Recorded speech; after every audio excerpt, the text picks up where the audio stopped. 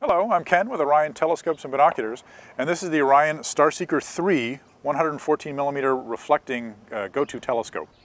It's a 114mm reflector. That's a 4.5-inch reflector, which is good for not only moon and planets but also deep sky objects, sitting on a fully computerized GoTo mount. Now this mount is designed to, once you've asked it what to find, will go to the object, center it, and then continue to track it as it moves through the night sky. You can take the telescope off of the mount, and it features a standard narrow dovetail plate, so you can actually put any telescope you wanted, provided it's small enough to fit in here, on this mount to make it GoTo compatible. The mount features the computerized hand controller here with an upgraded database. It's got 42,900 objects in it, which is a big improvement over our previous model.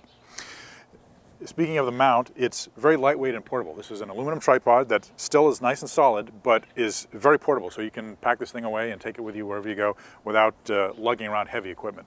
The telescope comes with a couple of accessories: a 25mm low power eyepiece, a 10mm high power eyepiece, the finder scope to help aim the telescope during the initial start point alignment, and then a battery pack, a 12-volt DC AA battery pack. There's also an optional AC adapter to plug it into the wall. So like I mentioned before, it's good for solar system. You can see the rings of Saturn, the moons of Jupiter.